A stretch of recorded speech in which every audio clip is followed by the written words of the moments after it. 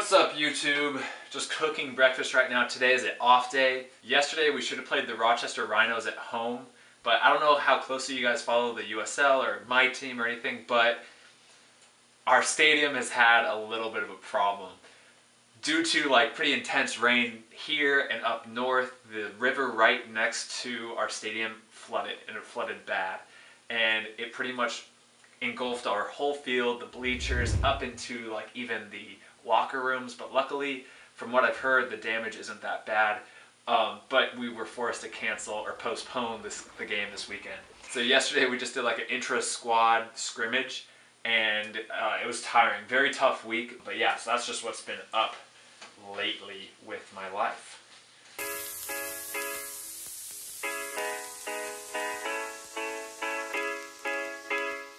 So we already worked out this morning. I did a little leg workout. Actually, so did Mimi too. But for breakfast, we're just having like the all-American breakfast. Eggs, bacon, hash browns, and then some strawberries. So it's a beautiful day outside, like 75 and sunny, so me and Mimi are gonna go to downtown St. Louis. So absolutely beautiful day today. It's like 75 and sunny. Right at Ballpark Village. Me and Mimi are just walking around. Mimi and I are just walking around, exploring Busch Stadium, looking at the arch, just enjoying the day.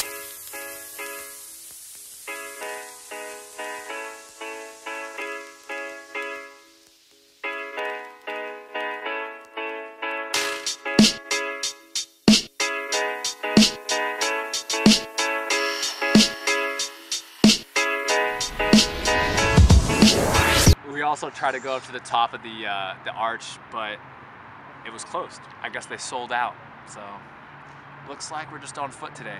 Anyway, we're done exploring and we're about to go back home. Back home now, and it's like 4 or 5 o'clock. I need to do a ton of work.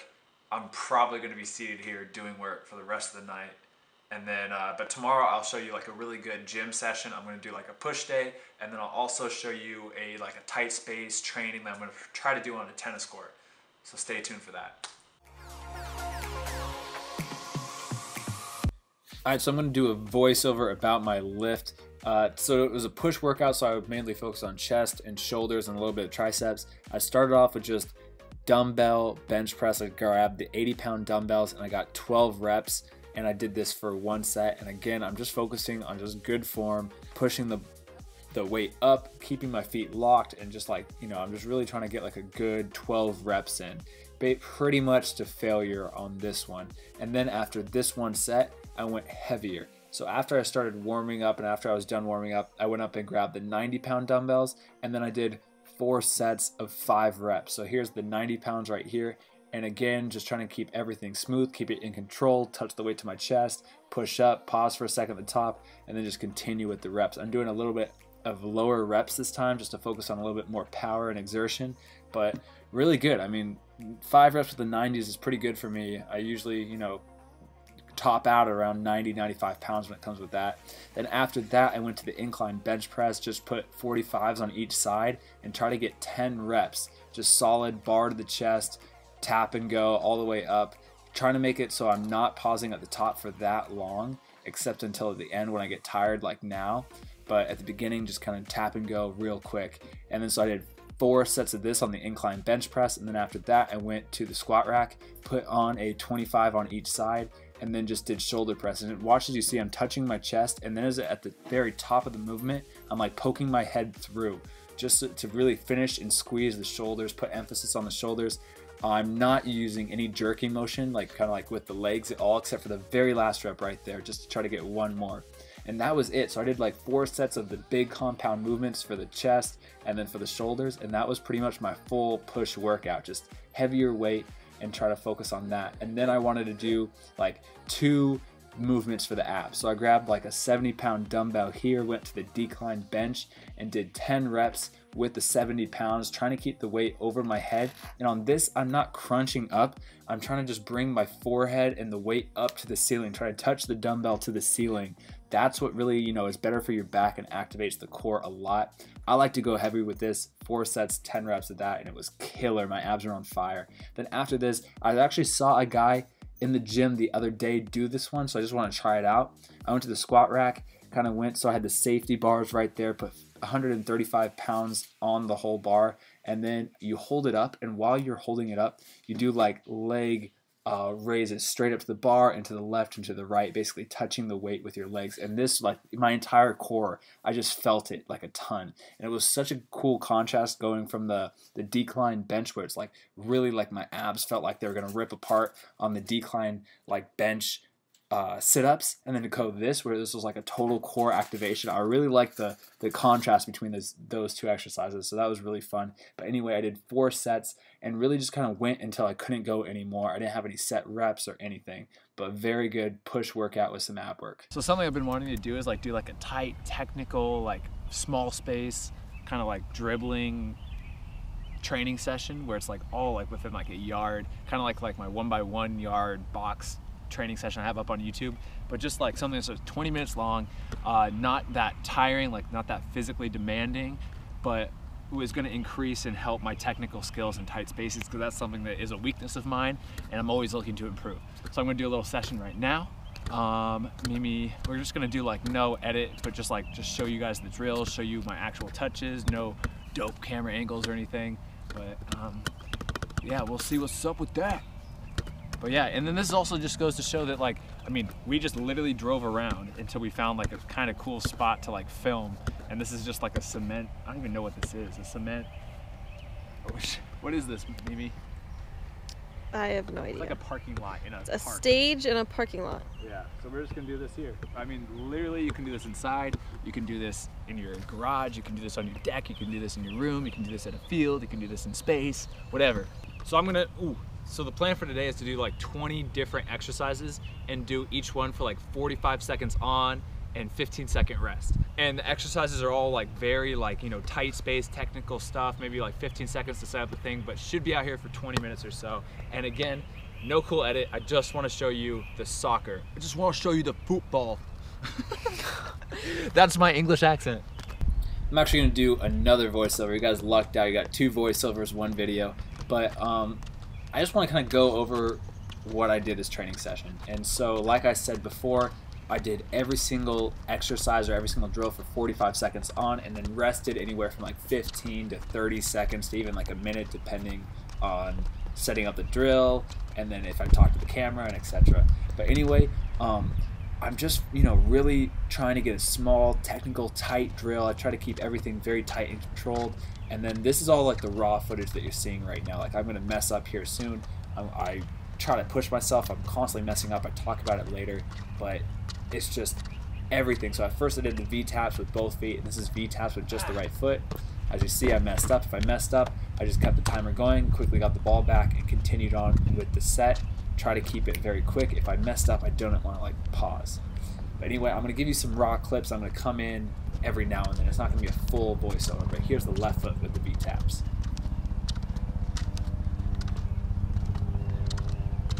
And I like to put the cones there just as like a guide. You don't need the cones at all, but that's just personally something that I like. Again, messed up, fixed the cone, and went straight back into it.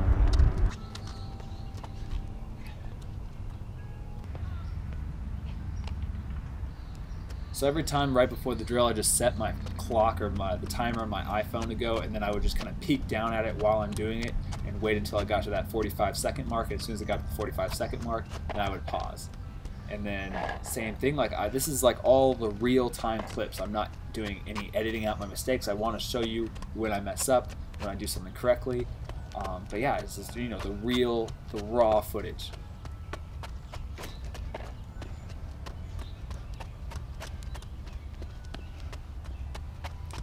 Sometimes I would mess up as well, and I wouldn't like even stop it. Like I think on this one, I'm not sure, but there was one of the drills where I kind of like mess up and I continue to do it even though the cone's a little bit off. I definitely did that in the Ronaldinho drill, which you'll see here soon. But yeah, I call this like a tight space cone weave. So I did it with just the right foot, just the left foot, and this is both feet, just kind of weaving around it, you know, just making up my own patterns, again, in a very, very small space.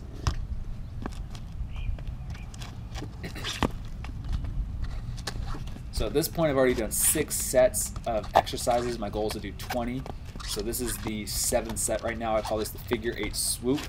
Just trying to keep it in control. This is difficult to do on cement or like a flat surface because the ball just rolls so much. It's hard to keep it in control. 2, 1. I ended up doing 2 sets of this just because I wasn't 100% happy with how that first set went. So I did this again. So this is my 8th set right now.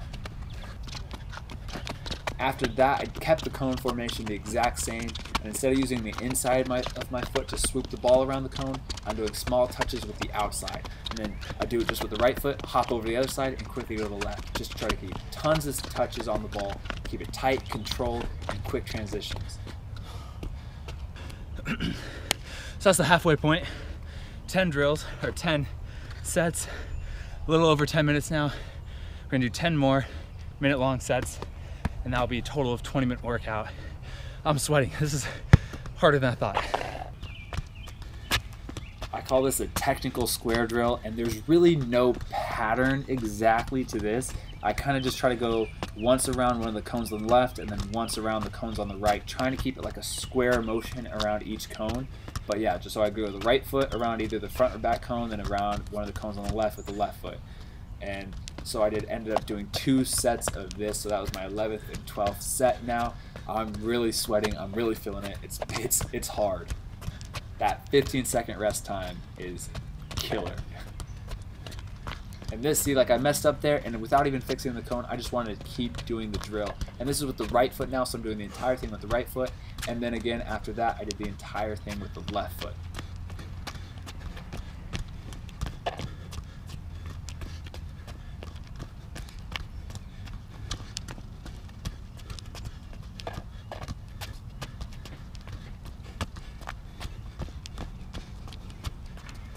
Again, no real pattern, just trying to go through around all the cones.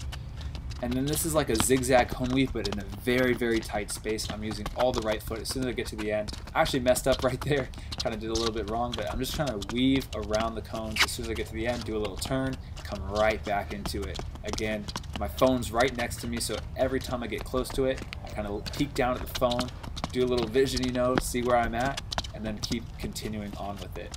And for 45 seconds, and end right here. Like today, I mean, it's been tough because like we had a team training this morning. I went and lifted, which you saw. Now I'm doing this, you know, because I want to put in a little bit extra work every single time. You know, if you're doing 20 minutes of ball work and everybody else isn't, then you're getting like, and you do that consistently, you're gonna improve so much. And like, again, like I said, especially in season, like I'm listening to my body. If I felt too tired or sore or fatigued, I wouldn't come out here. But today, I felt great, I felt motivated, and we have an off day tomorrow as well. So, you know, why not? Why not come out here and do a little bit more work? I'm already past my minute or 15-second rest period. I gotta do the left. Ready? Mm-hmm. Start 3, 2, 1.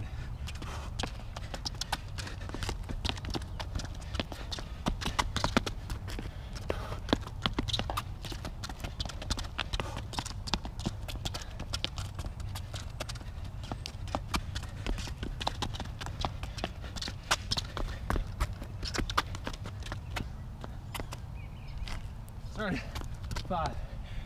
I know you guys have seen this drill before. 3, 2, 1. So this is a very, very tight Ronaldinho drill. Like I think there's only like 4 to 6 inches between each cone. So it's very, very difficult. I try to go very fast, and as you see, I mess up a lot. But again, just trying to push myself. I actually talked about this a little bit later in person. But yeah, like look, I'm messing up all around, but just trying to like ignore it and just keep pushing through it, trying to be very creative, using every part, no pattern at all, just being creative and having fun with it. And he's done it.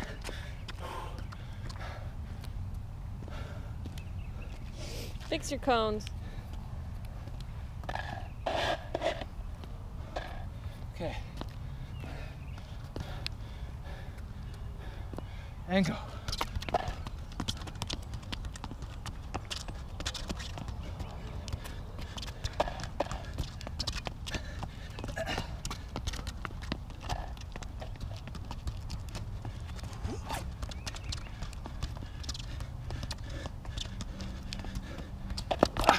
Oh, I just tried to go.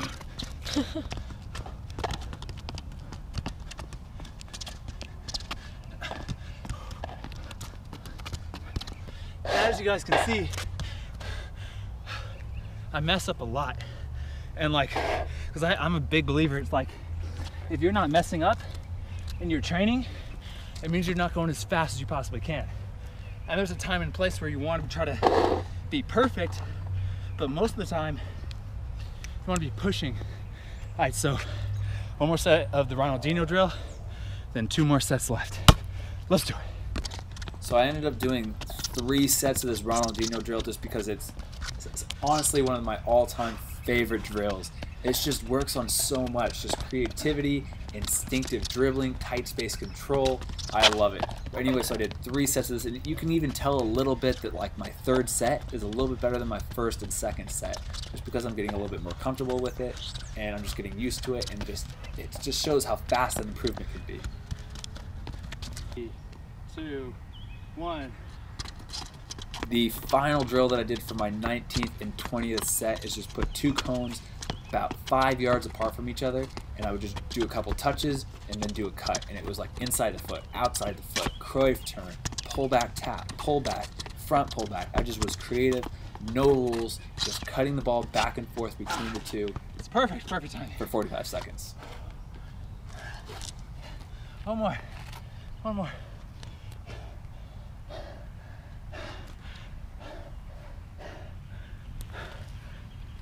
I gotta go.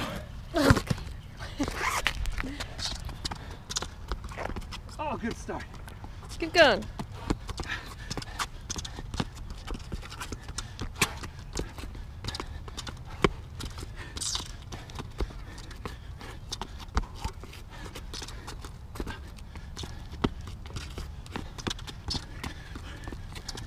Three, 2, 1.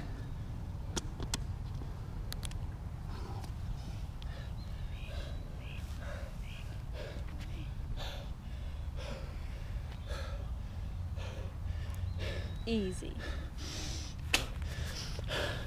So I pushed myself a little bit harder than I expected. I made the drills a little bit more challenging.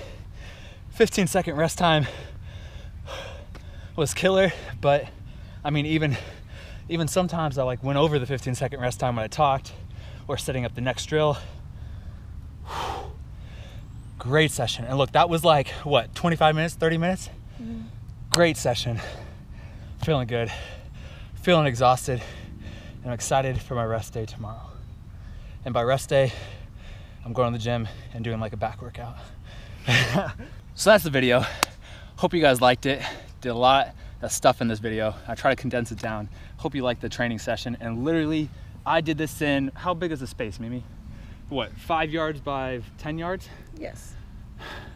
And I could, most of the time I spent like, I was in like a 1 by 1 yard box. So like, whenever anybody always goes, like I get so many times like, Matt, I can't train. I don't have access to a field. I don't have access to goals. Matt, I can't do it because I'm snowed in. Matt, it's raining outside. I can't train.